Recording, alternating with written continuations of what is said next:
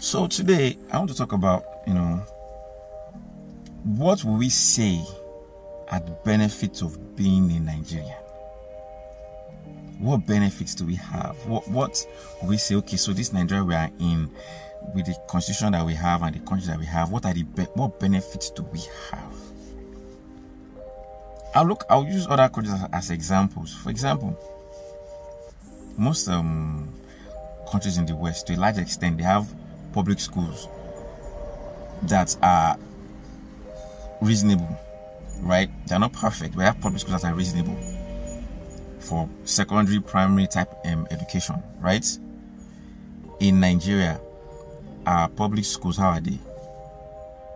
What education can your child get from public schools today? Why do you think there are so many private schools today? Because the public schools are particularly, they've killed them, right? That's one. University education, before it used to be free, right? Like there was free education in Nigeria. Most of the people we have in government today, most of them enjoyed free education. Do you understand?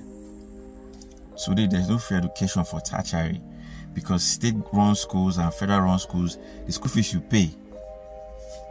I'm not lying, no. Students are always going on strike because of the school fees that you pay. Right?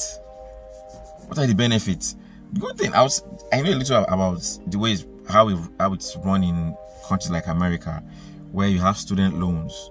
So that means students, when you get a certain CGPA, you can loan money from the government, go to school. When you are now done with school, you can start paying the loan back, right? So that's an incentive. Which one do we have in Nigeria?